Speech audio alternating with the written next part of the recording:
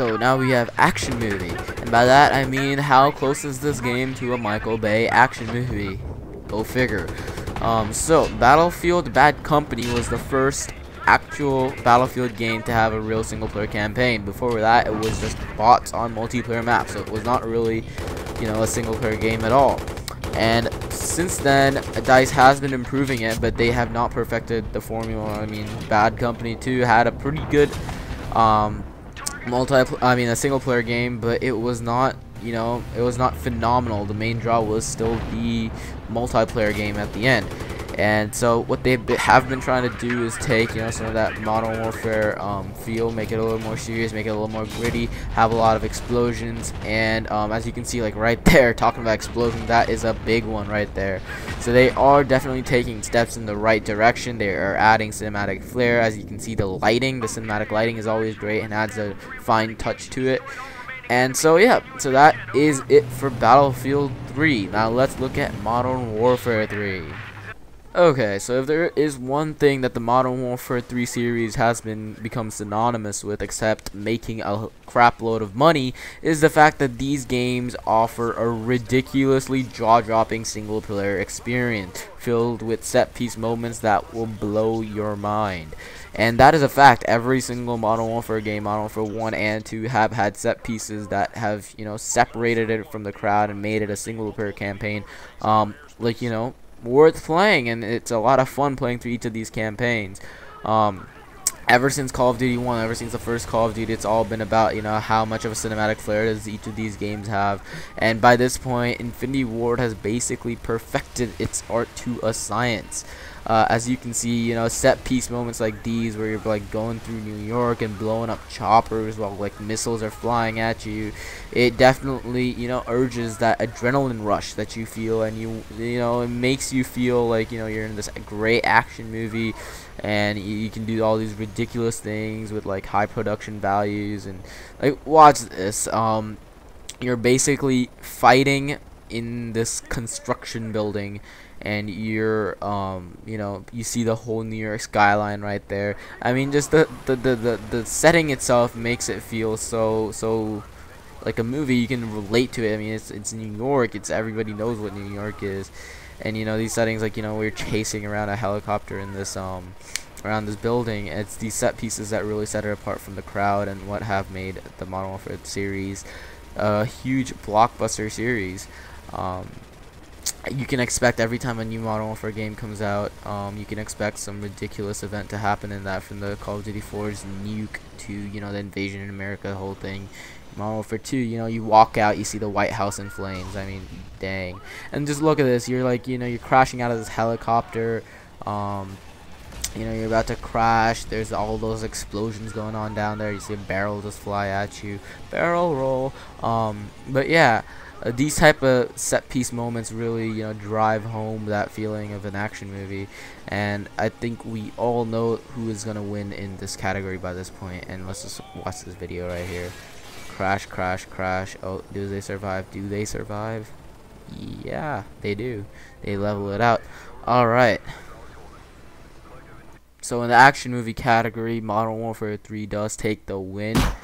Yep, right there. And so now we have Battlefield 3 with 3 bullets and Modern Warfare 3 with 2 bullets.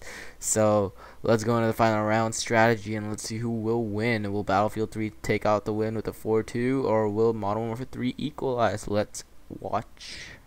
Alright, so we're now down to our last category, and that is strategy. Which game requires you to think more while you're playing it, and requires tactics and effective maneuvering and teamwork, actually coordinating your effort to win. And I chose this particular game for a gameplay for Battlefield 3 because it showcased, you're moving from cover to cover as a squad, and I'm pretty sure if one of those bullets hits you, you're pretty much dead. So it showcases, I mean, most of the strategy is probably going to be in the multiplayer side, but as we have not been shown any multiplayer footage, I'd say I'd go with this. But yeah, in the multiplayer, DICE has let us know that the squads are still remaining, so each person has their own individual role to play in the multiplayer game. And you have the medic, and you have the engineer, you have an assault, and each will play their own particular role. And you know, one person's gonna blow up tanks, the other person's gonna revive your teammates, and you know, so you, as a squad, and yeah, the squad feature is back again in Battlefield 3 in case you did not know. You really need to coordinate the offensive, and you know, you need to really have all the aspects down, and you need to know where you're going. And the squad respawn is another very strategic feature in this game, where you actually have you respawn on your surviving squad mates. So what that does is basically the surviving squad mate, like if all of your teammates are down, the surviving squad mate has to, you know, stay alive so you can retain the offensive element that you have received so far. Otherwise, basically all of your work up to that point, you know, basically has no value. So Battlefield 3 does retain a strategic element from, you know, its predecessors, and values teamwork over the lone wolf type of gameplay. So yeah, that is Battlefield 3, and you see that was a beautiful explosion. Alright, so now for Modern Warfare 3.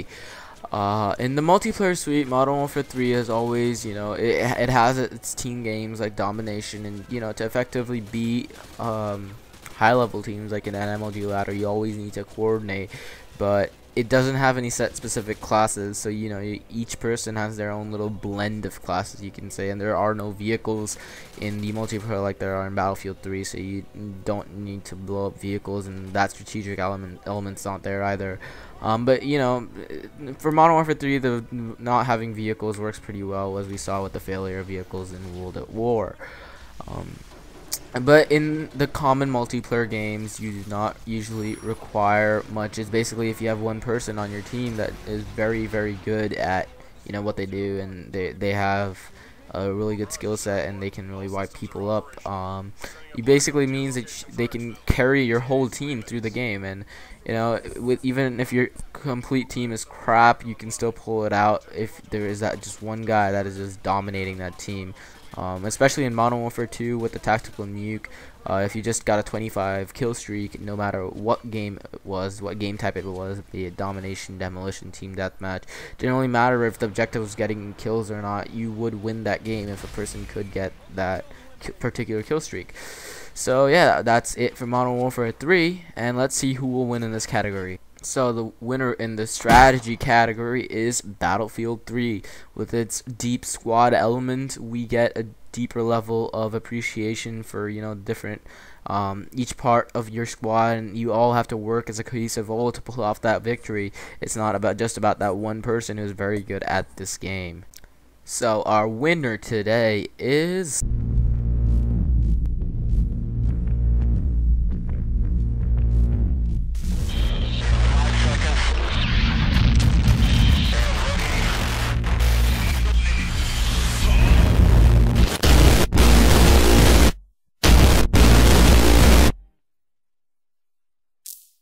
Product not yet rated. So guys, Battlefield 3 is the winner in this particular competition. Again, I want you guys to take away from this not the fact that Battlefield 3 won, but the fact that the categories that these games were judged in, and which category suits you guys better.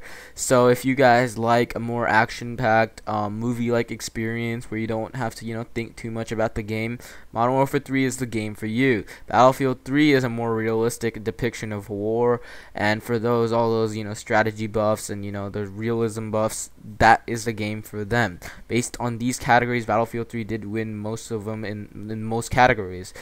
So I hope you guys all appreciate this video and the amount of effort went into it. It took forever to make.